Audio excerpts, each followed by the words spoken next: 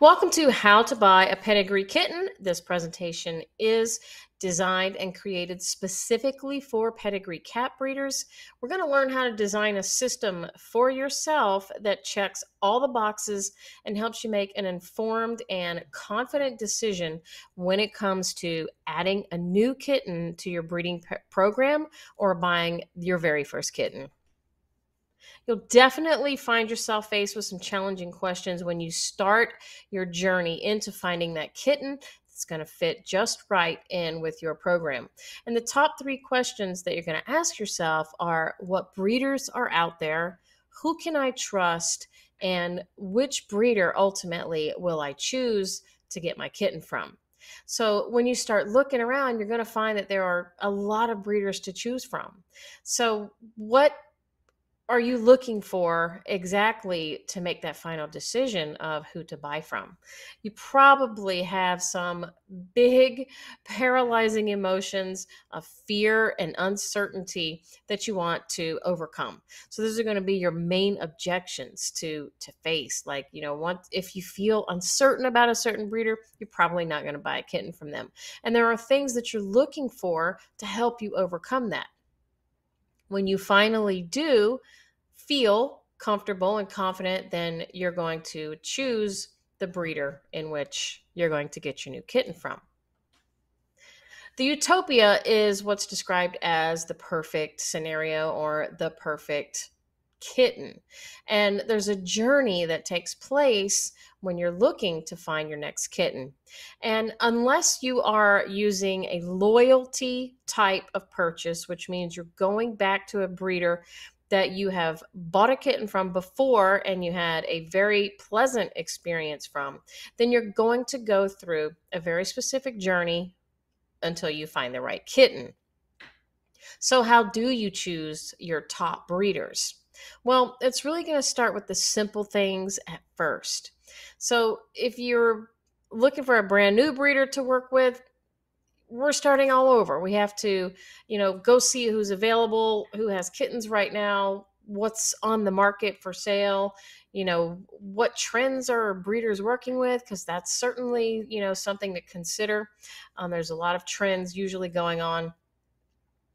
And then you want to get down to the nitty gritty and start your pre-screening process and start overcome those objections that you have or your trust and uncertainty about breeders. And then when you're going to choose the right breeder.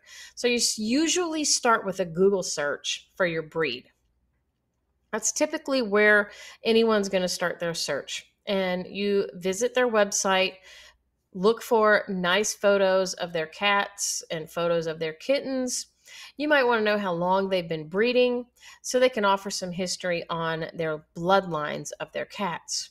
Perhaps you want to see kittens that they've produced in the past to see if they're the type that you're looking for. You can typically eliminate some breeders right off the bat by just this first process, just by looking at their photos and just having a quick look at their website. And then some of those breeders are going to stay in your tickler file. They're going to move on to the next part of your process.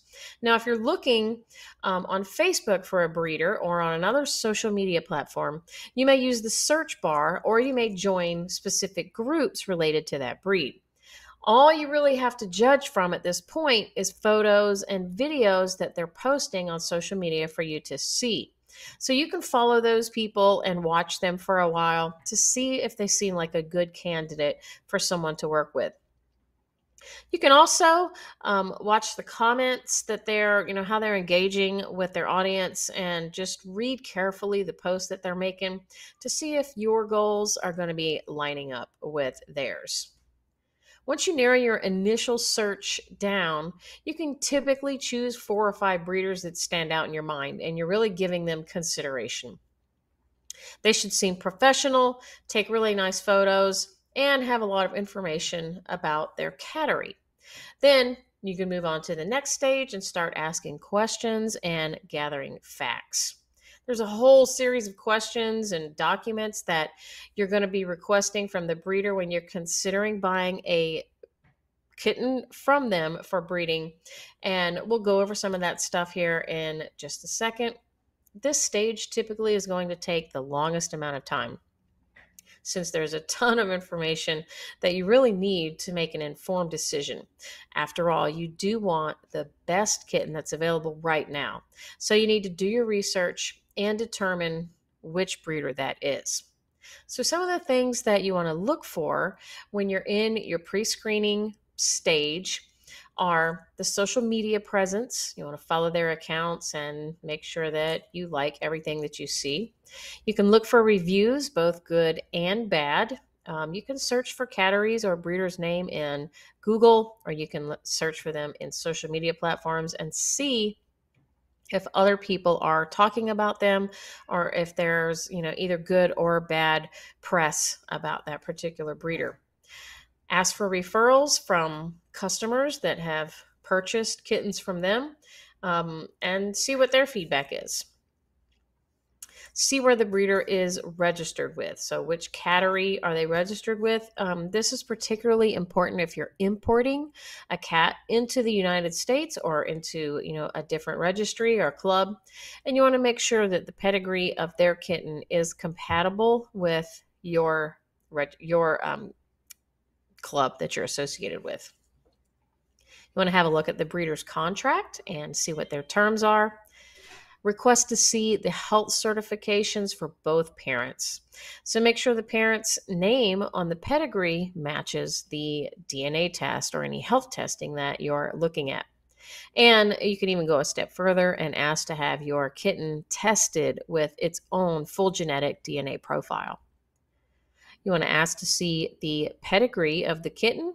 You're usually going to be sent the pedigree for the mother and the father, unless the kitten is actually registered himself. And if it's a young kitten, say younger than 4 months old, it probably has not been registered with a pedigree just yet. The breeder has to do that. And it's typically done once they sell the kitten to a new owner.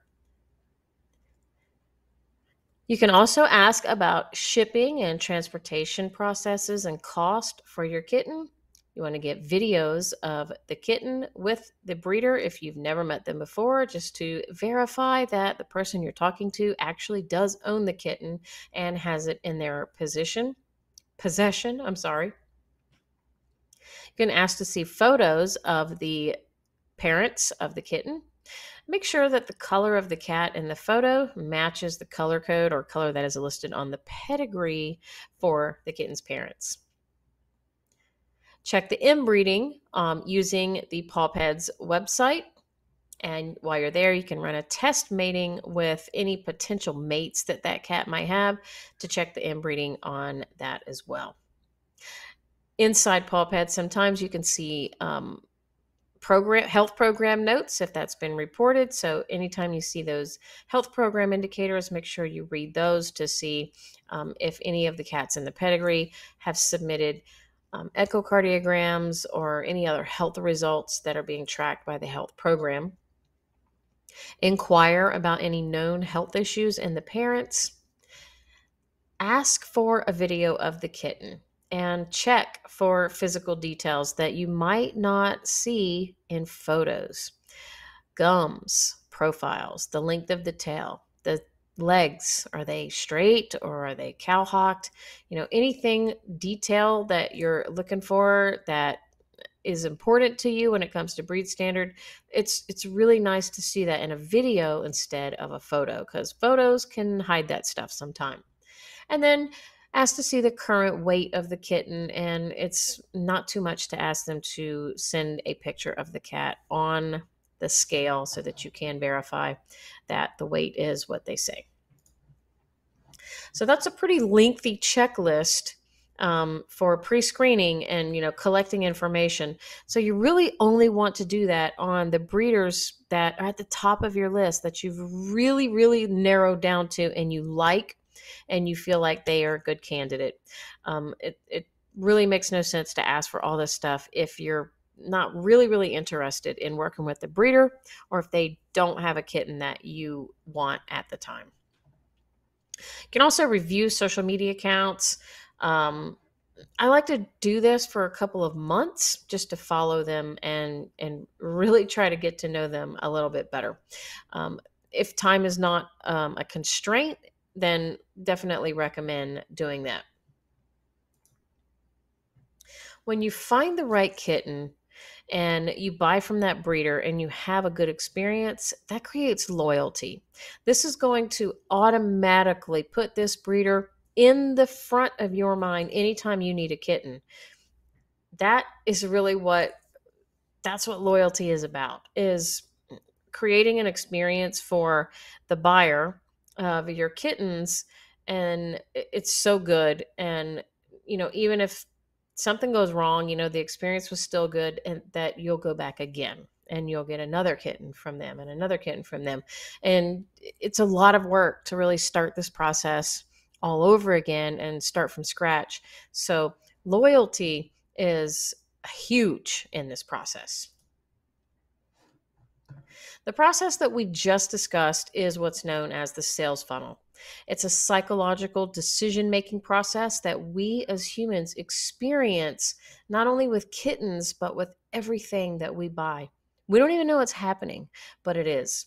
We move through this process in a natural way while our brain is trying to make a decision, and it's looking for validation, and it's looking for emotion, and it's looking for a confident and truthful reason to make the decision buying process.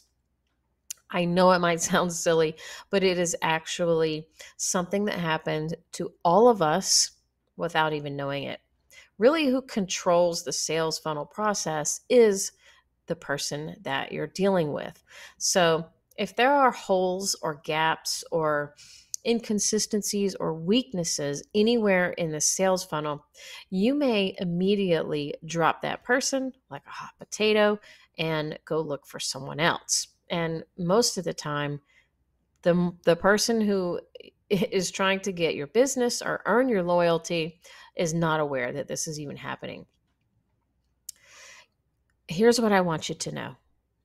You go through this process when buying a kitten, and so do your buyers. There's no difference. There's a few things that change during the consideration stage, but the process is the same. Pet owners ask much different questions than breeders do. So if you've bought a kitten before, you know what this journey is like. It's not an easy decision when you're spending money on a kitten. If you get resistance from a breeder, you leave the funnel. If they don't answer your questions, you leave. If you don't like their pictures, you leave. And you don't give any reasoning for leaving, you just do. And you move on and you go find someone else that you like better, that you have a better experience with. And that's exactly what your buyers do.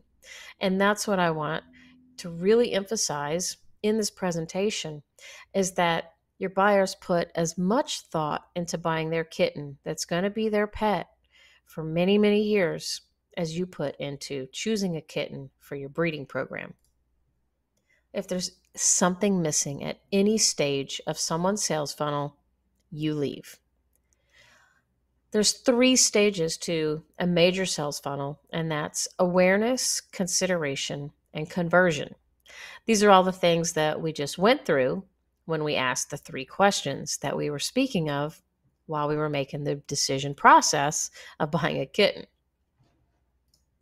You need to build your sales funnel. There's more and more people entering the space of breeding pedigree cats than ever before. I think it's because it's becoming much easier for people to learn and to acquire kittens and start a breeding program on their own. Whereas before, it was quite challenging and there wasn't as many people coming into the space as there is now. It's time for you to stand out and really create an experience for people who are looking to buy a pedigree kitten, and be the one that it's a no-brainer. The decision is easy. You create confidence and trust in everything that you do because it's all done by intent. You can save time by working and building a marketing funnel that works and is easy for you to maintain. This is going to keep the leads flowing in and keep them in your funnel. And the best ones are going to pop out at the bottom. These are your buyers. Cat Breeder Sensei has the perfect training for you to help you get your Pedigree Kitten sales funnel in place, activated, and working for you so that you are captivating your audience, keeping them engaged, building trust, and really building the desire for them to only want a kitten from your Cattery. It's our Cattery Marketing Masterclass. You'll learn how to build the perfect kitten sales funnel and outshine your competition by 1,000 miles. The URL to register for the masterclass is on your screen right now. It's bit.ly/kitten-masterclass. Once you register, you're going to learn all 3 stages of the sales funnel, and you're going to learn step by step how to implement every single piece of this sales funnel that you need to be the most powerful marketer for your Cattery online. You can outshine your competition, captivate your audience, and never worry about losing people in your sales funnel again. So register for the masterclass. Come over here and learn how to market your Cattery like a professional, and we'll see you on the other side.